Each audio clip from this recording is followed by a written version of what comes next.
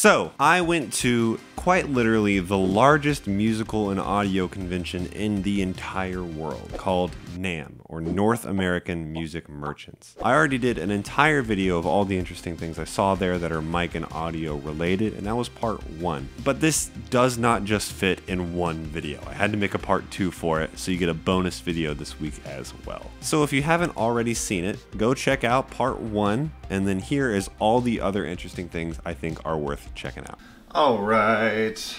This is just a reminder that we just started a Discord. So if you're seeing this video and you didn't see the last video, or maybe you were unsure or forgot to join in the last video, go join now. I can't thank you enough for being just the kindest, wholesomest group of people I've met in the audio community. Alright. I'll see you over there. I want to give a quick thank to our sponsor, Ridge Wallets, the one and only premier minimalist wallet brand. By now, you guys have already heard my thoughts on it. This is an amazing choice for a wallet that is sleek, stylish, and small, so it can fit in your front pocket super easily. It's RFID blocking, so you're not going to get your identity stolen. It's been really amazing for keeping the cards I need on me in a quick and easy, accessible way, and it is just by far way less cumbersome. Not to mention, this is an amazing Father's Day gift. You know, Father's Day is just around the corner. They come in a bunch of really cool, awesome colors. Here's a scroll through all the different ones that you can find on their website. Anything from burnt titanium to gunmetal gray. They have all these amazing patterns. I have North Shore, which is a topographic map. They are genuinely built to an extremely high level of precision and quality, and I highly recommend if you're interested in this space, this minimalist sort of aesthetic, give these wallets a try. You're gonna love them. If you'd like, you can use code AudioHaze for 15% off your purchase, or you can click the link down below. It'll just automatically take 15% off if you use that link.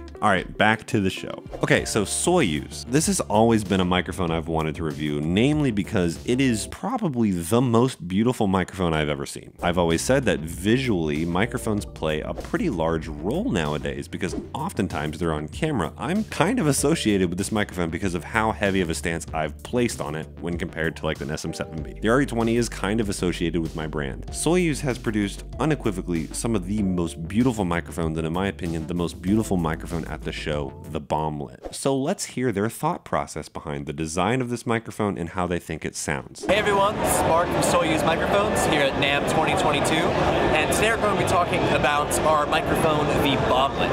If you're not familiar with Soyuz microphones, we make everything completely by hand machined bodies, so from solid brass and aluminum, and we're one of the only microphone companies that machine our own capsules.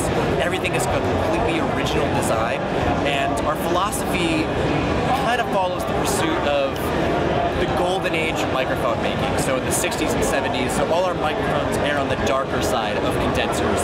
We use transformers in all of our mics, and the consistency is very rich and full body. So specifically the Bomblet, this is based on our interpretation of a Lomo microphone capsule. Lomo was a Russian brand in the 70s, not very well known, so we found one of their capsules and we were inspired by the sound to make our own modifications. The result is a very dark and low mid-forward condenser that sounds a bit like a ribbon microphone.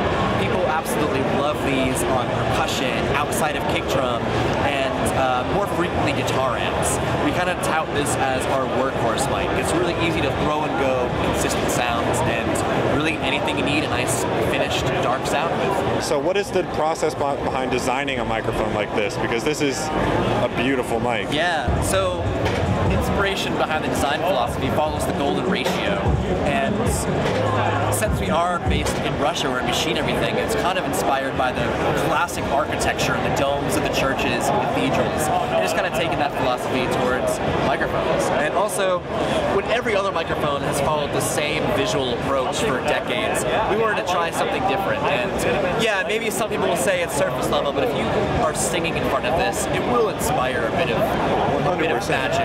Yeah, absolutely. Next, we're going to move to Cloud. And you guys know my take on the Cloudlifter. I think it's really a cool innovation and a cool product. And I think maybe my words in the past were misconstrued to say I don't like or I don't approve of the Cloudlifter, which is not the case. I just think it's sold as a necessity for the SM7B when it's not necessarily a necessity. But check out this Cloudlifter. This one I would buy. Except it has variable impedance. So what that lets you do is different mics have different impedance loading, so you can match it to what like the manufacturer wants it to be, or you can mismatch it and it'll change the tone of the mic. So you can be creative with it as well. You can have it the way the mic is intended to sound, or you can mismatch the impedance, and you might get a little heavier sound, you might get a little thinner sound depending on what you're after. Then it has a high pass filter and variable gain, so you can have 2 different levels of gain on the output. The Cloudlifter Z is something different and something I think that is really unique. It offers a number of different variable impedances to match the impedance of your microphone or change it to change the tone of your microphone. So it's a creative tool just as much as it has like a utilitarian purpose. If I were going to get a Cloudlifter, it would be that one. So let's talk about not microphones. We're going to talk about Audeze, which is an audiophile headphone brand. I had a pretty interesting conversation with them about the differences between audiophile headphones and music production headphones. And this is because they're releasing the MM500, which is a pretty upscale studio production headphone. And they're pretty typically in the audiophile space. So let's hear what Audeze has to say about the differences between production headphones and what they're good for, what they need, versus audiophile headphones. What is the differences between audiophile culture and producer culture? Because to me, it always seems like there's a little bit of an artificial fabrication between the two. And I was wondering if some of that translates to product design, or do you see a distinct difference in how you design a production headphone versus an audiophile headphone? Well, there's a few questions there, so let me start teasing that out. Sure. So as far as the culture difference, I think there's definitely a difference in terms of what folks are looking to do with their sound. So there are a lot of audiophiles who look at the way their system sounds as something that is very much endemic to the products they put in the chain. So everything down to the cables, power cables even, are important, and might be little tweaks on the sound. And some of these tweaks are things that a pro might accomplish just by using EQ or by using other tools that transform the sound without having to swap through 50 different DACs or amps or that kind of thing to get their sound optimal. So I think pros are a bit more pragmatic in how they approach sound overall. Now, as far as how that manifests itself in the difference of products, well, I think in audiophile products you see a much broader spectrum of sound signatures. So you see things that are super warm and tubey, or you see things that are really bassy, or things that are really bright and open and airy sounding. There's a wide variety, whereas I think professional products tend to hew themselves more closely to a studio flat neutral sound, so that folks can go from one product to another and know that the sound is going to be consistent. So in general, I would say that when you're designing for a studio professional product, you want to make it as close to a neutral reference, high quality speakers in a well dampened room as possible. And that was our goal with the MM500, the new headphone that we just demoed here for the first time at Namm, which we developed in collaboration with the 11-time Grammy Award winning mixer Manny Marroquin. Lastly, because we don't want this to get too long, let's talk about Roswell Pro Audio, which is a company I really think you should check out if you're looking for probably the best bang for your buck of the whole show. If you're familiar with recordinghacks.com and microphoneparts.com, then you know that Matt McGlynn is probably one of the nerdiest audio nerds out there. His knowledge on DIY gear puts him in a really unique space in the microphone world. Microphoneparts.com started off as like a kit company, and it still is a kit company where you solder the microphone yourself, they give you the components, and the result is an extremely high quality microphone at a price point that is much more affordable. Okay, well, let's hear what Matt had to say about how we started Roswell Pro Audio. So my first gear company in this industry is a company called MicParts, or microphoneparts.com.